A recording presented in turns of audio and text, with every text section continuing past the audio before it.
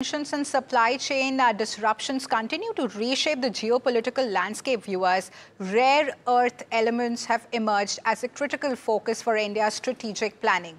Despite holding some of the world's largest reserves, India remains heavily dependent on imports for these vital materials that power everything from electric vehicles to defense systems. Today we have with us Amit Bhandari, Senior Fellow for Energy Investments and Connectivity, to shed light on India's rare earth landscape. My colleague Sanjana also spoke to Amit Bhandari, so let's just go across to that bite.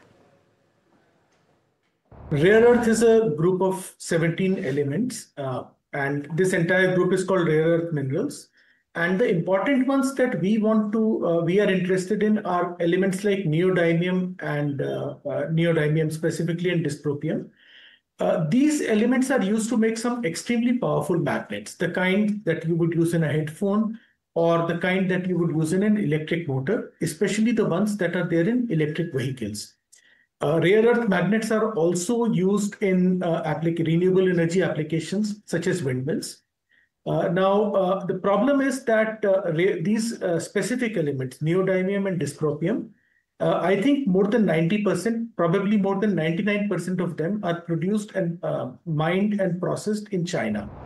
So China essentially has a leverage, or should I say, it has a way to bring these industries to a halt by stopping the supply of magnets.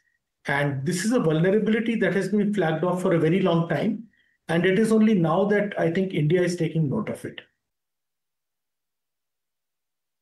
There are certain things. I said neodymium is a substance you use to make magnets.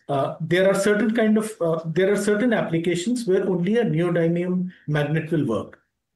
And right now, and this is not a substance, or these are not applications which are very remote or very very uncommon. These are applications which are used in. So you require a neodymium magnet for an electric vehicle. You require those high-end magnets for headphones. So electronics, electric vehicles, windmills, all of these applications require neodymium. Now, we have in the last 5 to 7 years, India has aggressively pushed for adoption of electric vehicles.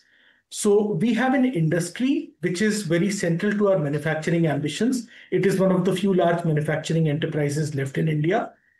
And this entire industry is dependent on one substance for which the supply chain is completely concentrated.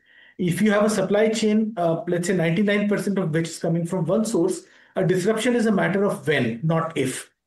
And in this case, we have an entity controlling that supply chain. We have a country, China, which controls the supply chain, which has shown itself to be not a very friendly player so many times in the past. So now that this disruption has happened, we should not be surprised. This is not the first time China has used its leverage on rare earths. It has done that in the past against other countries. So this disruption should not be a surprise at all.